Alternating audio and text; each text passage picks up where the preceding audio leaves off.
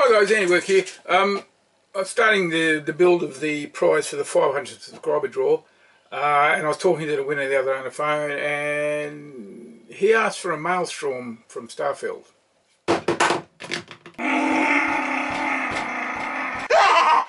And then on thinking about it, I decided to do it because I wanted to make some of my own blasters anyway, and this would be a good learning curve. And it was more of a learning sphere because I screwed up royally in the first few days. So, let's get started, shall we? Hi guys, Andy Work here again, back with my next build for me. Now, no, I'm not doing a spaceship. I'm doing the blaster that's been requested by the winner of the 500th subscriber draw, Matt. He wanted a Malstrom. And it's not that hard. I've done this sort of thing before. That's why I've got this image. This is a, as you can see, it's called a Lark Mark one. I forget who did it, but I liked it so much I actually did a model of it, 3D model. And it was pretty simple, just taking it from that drawing. I've done this sort of thing before a few times. Now the difference with the Malstrom is there's a size you've got to fit it to. You know, it has to be reasonably well in proportion and size. So what I've done here, I've got a photo of the Malstrom taken from the game. I've got a ruler down here that I photographed, hence the shiny bit in the middle that makes it difficult to read, and I've got a transparent image of this mock-up Recon. I did this roughly the same size and shape. So what I've done, I've measured this space here, the muzzle, so that's about 220. That is also about 220, and that's a little bit more, I think about 240 or something. So just to get these proportions in place, I'm doing a rough mock-up of the whole shape. And I do that, the photo here, I've got the rough size of the body here. And what I always do is I've got a ruler I drew for myself. And that's a three-dimensional ruler. It's got images of the measurements on all sides, so it doesn't matter where I put it. So that's great. So what I've got is this shape of the actual main body. And what I'm going to do now is just fill it with a transparency so I can see what I've got to do. So these red lumps here are my rough marks of the spaces. So I can move the ruler out of the way. And I know that corner, that edge there is 220. Now I arbitrarily decided on 220 because my 3D printer is a 256 by 256 by 256 body. So I can do one piece there, and there's a little bit here. And I've decided to do this as an attachment piece because this pipe, which I'm assuming is pipe, it looks like pipe, I've actually got a piece that's pretty good size-wise, judging from the scale of things. I might even change it for metal, but if I've got a block here, I can sort of custom print that much stronger to take all the stress it's going to deal with in this area. And the other part of the stock obviously is going to be hollow, and I'll just slot over that, and I'll have to make a catch or something. I'm going to have to make a lot of educated guesses with this, because one thing, you've got this material stuck over it in a couple of places, and also let me just select that and cut it for a moment. If you look at the way it's drawn, this sort of, it's almost like an Escher drawing. You can see the edge here, but you can see the bottom as well. That might be a V going down into the middle, I don't know, but you know, it's a little bit of artistic license, so I've got to make some very educated guesses about it. Having looked at drawings and images on YouTube and everything, it's pretty evident that this entire thing is your bolt, and there's gaps here where you can see through the body. So the bolt, a simple percussion weapon, when the trigger's pulled, the hammer falls, it fires around. The bolt will move back, and it looks like it can move back to about there, so just enough room to pick up another round. So I'm planning to have that gap there. Got controls here, obviously safety fire. Not sure what this one would be. That's probably the magazine release button. So it's going to be 3 sections: the front, this middle, and this little end bit here.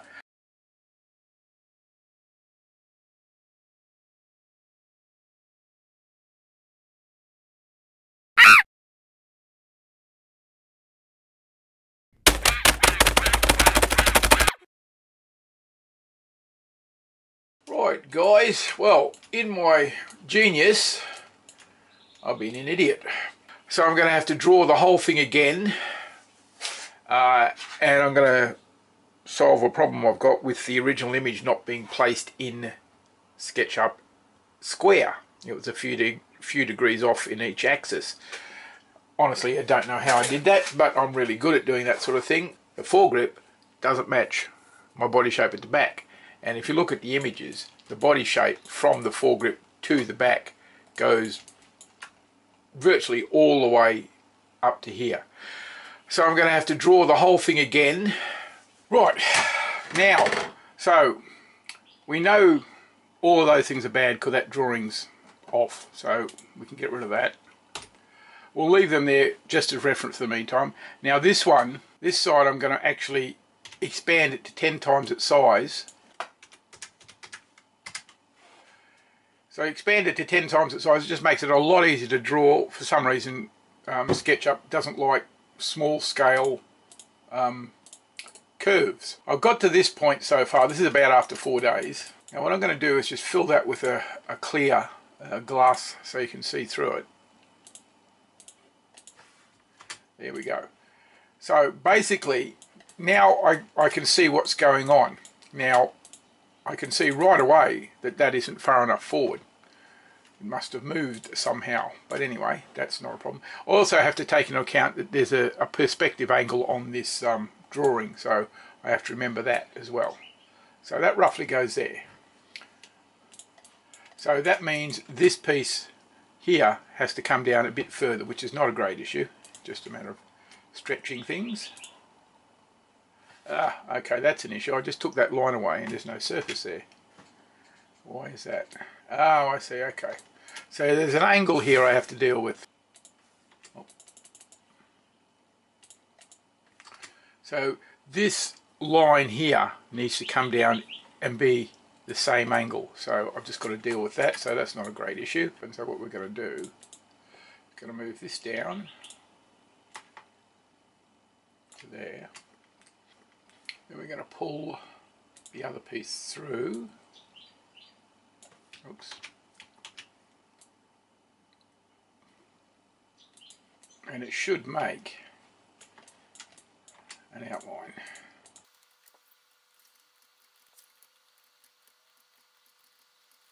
Alright, so that's got that straight where it should be. Now all this here can't be here because it's actually where the magazine goes in, but I've got to get that size done first. Okie dokie guys, here we are after a couple of hours. So areas I'm not happy with, I colour red or pink or whatever, so I know I've got to get back to them, but I'm pretty happy with the shape of the body so far because it's much simpler and easier, straightforward. I've had to, if I'm going to have the body divided into 3 parts and we've got this big cutout in the centre for the bolt, there's not a lot of material up there, so I've added a little chine here. I'll blend it in a bit better, just to give it strength, because I'm looking at having the bolt being able to be cocked, so there'll be a spring in there in return. There'll be 2 rods hopefully going through the entire lower section, much like the Shellington Spring Thunder, to secure the whole thing, and possibly 1 through the top, so I need a little bit of room at the top. These other things like this piece, that they'll probably all be moulded onto the front half, so just print it all as one go. Down the back here is a little bit hard to decipher. The lighting on this seems to indicate that that's a rounding surface, but this is like a beveled surface, so I'm thinking there'll probably be some sort of interface here that I've got to work out. Now it looks like this step here in the body and this bevel stops somewhere here, so I'll probably extend this part back and blend it in to this body and work it that way. That way there's no step back here that's going to cause issues. In fact, the step looks like it's there, comes right up to the edge of that, and even looks like it goes all the way through. That little step will give me a little bit of extra material to work with. I've probably got to do a, print a a 1/6 scale of all the parts and see how they fit together and work out something from there. At this stage, unlike my first try, I'm not trying to put all the details in. They can wait. I want to get the blocked shapes sorted, and once I've got those in position, in proportion, everything, and I've done a test, then I can start with all the details. The details are easy, not hard to do. It's just getting the basic shape, making something that looks like the drawing. That's the most important thing. Right, now on the subject of this buttstock, it's got a lot of compound shapes in it, and having that material over it, having to guess a lot. So what I've decided, there's obviously bevels here and here. So what I'm going to do is I've made a beveled shape and followed it along the line of the buttstock, and I'm just going to pull it up for the last little bit, and you'll see how that works. So just get that to follow that line there. So this is called the Follow Me tool in SketchUp, and it's quite useful. I'm sure other ones have got other ideas, other tools that work really well. So once I've done that, now it's just an easy step of taking a line from there and just joining it down here.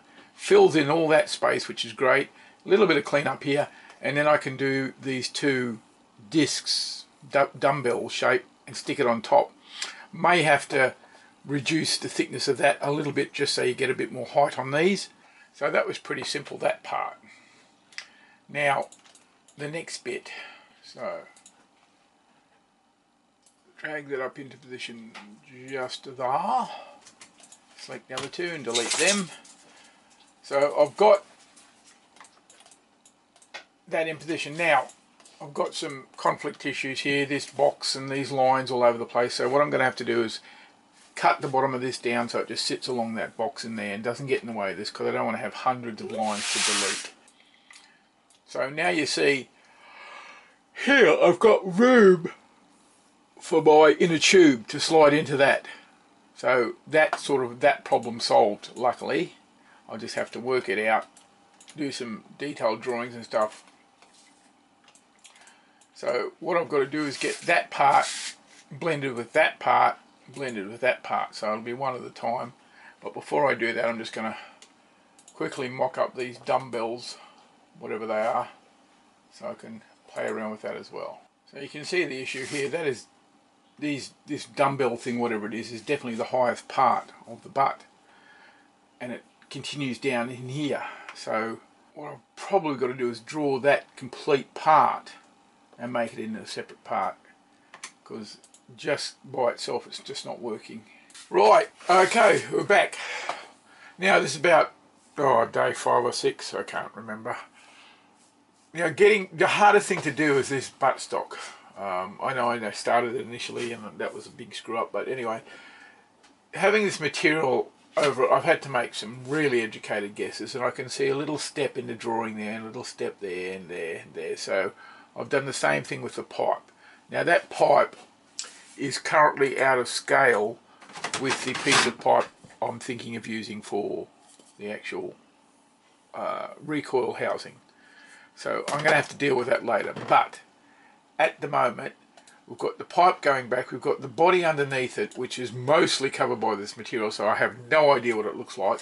I can see a curved line there, so I've put one in there, and then a straight line, and then the material appears to be stretched down over this triangular shape. So the triangular shape I've made here is recessed in from the surface of the red, so that should track, hopefully. And then there are these two circles, which have been so much fun. I'd love to thank the original artist for putting them in. It's been a great deal of effort to get them to blend with this edge here and this edge here. This is about the 5th revision I've done, but as you can see, the yellow there is just, I'll just cut it for a second, it's just a cap that fits over that, and I've just drawn it on top, just blended in where I need it. So undo that. So when I'm ready, I'll simply intersect those two pieces. After a couple of hours of drawing, I've come up with a shape, and what it is, I've had to break it down a lot from the different components, even the back base plate here. So we've got the top extension that the recoil spring slides into, the body below, that basically anchors everything together, the bottom of the buttstock for your shoulder, this detail, and then I had to add this yellow bit that blends the green part of the stock with this red bit. These holes will be filled later, they're just placeholders at the moment. And finally there's this on the back, this base plate. Oh, there it is. And so that's pretty much roughly it. So what I've done, I've broken the whole thing apart. They're in components. These are all individual units. And I've got it to intersect with each other. And now I'm just going to go around and delete everything that's not part of it. A few minutes later, very last internal bit, just highlighted there, gone. So that's our piece. Now before I delete stuff and start grouping things and everything, what I do, select the whole thing and move it across one. So I'm always got a backup, so I can go back to any step I want to. So there's our piece, still all ungrouped. Looks like one of those funny sculptures, doesn't it? Don't know which way's in and out. Okay, so select it all, and I'm just going to fill it with the same colour.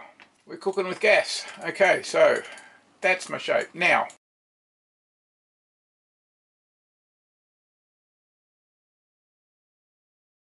right guys, okay, just got back to Malstrom after a break of a couple of days, had other stuff to do. Parts I'm happy with I do in a green, so happy. This little section here took ages to sort out and get right because I have to allow for the thickness of the pipe. Now that pipe I've got there is 31 millimeters. That red is 31 millimeters, so it's too big, so I'm going to have to organise something there. As you can see, things are broken down into parts. They're broken down into parts. They're simply different colours, so I can tell them apart, so I'm not going to lose anything. The balance is pretty good. Certain things, like up here, I only just noticed, like there's Malstrom actually embossed in the body, I think, just like the little skull head. You can't even see it there, but it is there. So I've got that roughly in place. These things, these pink things, they look like Picatinny rails to me. That looks like the way it works. And this is like a foregrip, so I'm working, you know, with only two-dimensional information here. I've got a couple of different photos that will help me do different designs. Like this was picking out the back end of this. It's just such a confusing shape initially. I really got it wrong. I ended up with something like that, and that is just shocking. So that can actually go away.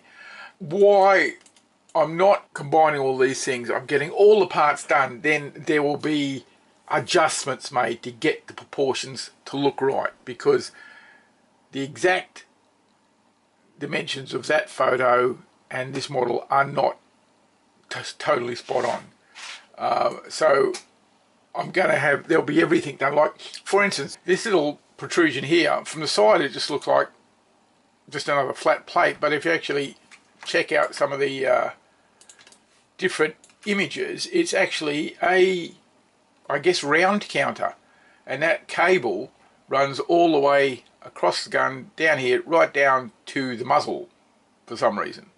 Maybe it's reading the muzzle flashes to know you've shot around, I don't know. But so, and we've got an external part here which is on, again, on this Picatinny rail. These two are bare, something's on that side, don't know what it's doing. Appears to have a wire going down to the muzzle as well, a little red one that hooks in there. So there's going to be, you know, multimedia in this thing when it's made. That cable will probably be high temperature water hose from a car, and I'll custom make some clips to fit onto it and the bends, everything. But as you can see, so we're getting there. The shape is coming together. I've just got to do the hole in the body and then the bolt that sits in there and all the little bits and pieces in the scope. Not a great deal of stuff. It's just, you know, one thing at a time. And a magazine still has to be considered, and I'm leaning more and more to actually printing a magazine as opposed to using a Nerf one, because not a lot of similarities between the two. I could very well just simply print like something that clips on the base there, but since it's not going to be an actual functioning Nerf gun, I don't think it's going to matter, and a solid magazine would probably work. I'd like to make the magazine catch working. I'd like to make the trigger working. I'd like for the bolt to be cockable, and all the little switches to work, and it's possible to do it, just a lot more work, and I've got the time, but one thing at a time. So once I've got the basic shape done, then I'll go through and, you know, the detail I've got to do here, the detail I've got to do here, the detail here, and so on. So step by step by step. And as that happens, like for instance, this Maelstrom that's embossed in the body here, I've put it here as a 3D text ready to go to make up embossing recess in the body, but I'm not going to put it in until I know the proportions of where it goes is going to be in proportion with the slots, with the little skull here, with this, everything. So that's all last minute detail, but it helps me at this stage to position things and place things in the correct proportion to each other. So that's where I'm at now. I've just spent a couple of hours on this, so I'm going to take a break and talk to you soon.